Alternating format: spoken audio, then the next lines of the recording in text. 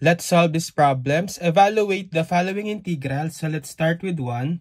Integral of sine squared x cosine squared x dx.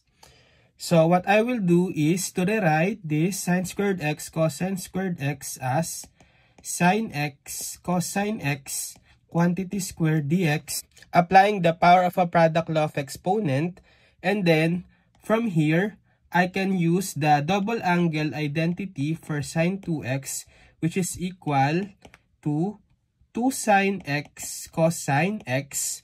So since I need this sine x cosine x here, I can get rid of this coefficient of 2 by dividing both sides by 2.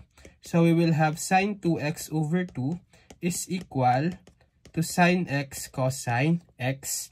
And then substituting in the original integral, the sine x cosine x can be written as sine 2x over 2, then quantity squared dx. So you can distribute the exponent 2 on the numerator and denominator. We will have sine squared 2x over 2 square dx. So this 2 square is now equal to 4. And I can put this constant of 1/4 in front of the integral. So I will have 1/4 integral of sine squared 2x dx. And now, to evaluate the integral of sine squared 2x, I can use the reduction formula. So sine squared 2x is equal to 1/2 times quantity 1 minus. So since the angle is 2x, it should be cosine of 2 times 2x, or that will be cosine of 4x dx. Again, we produce here another constant 1/2, so I can just put it in front of the integral.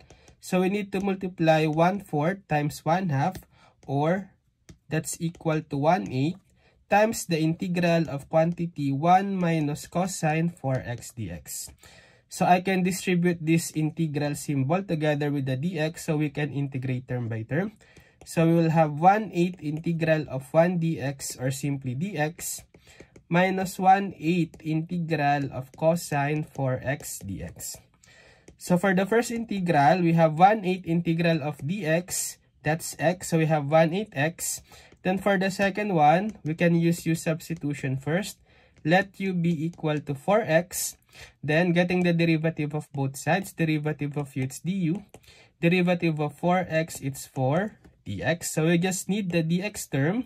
Let's get rid of this extra coefficient of 4. I can divide both sides by 4.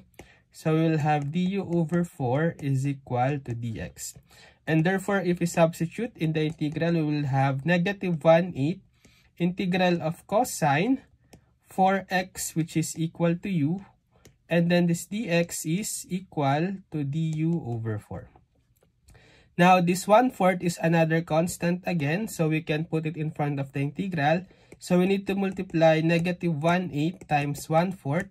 So that will be negative 1 over 32 integral of cos u du. So we will have negative 1 over 32 integral of cosine u, that's positive sine u. And let's just transform back the u in terms of the original variable. U is equal to 4x. So we have negative 1 over 32 sine 4x. Let's bring down this 1/8x. So the final answer is 1/8x minus 1 over 32 sine 4x. Then don't forget the plus c. For number 2, we have the integral of sine squared x cosine cube x dx. So we have the product of the powers of sine and cosine.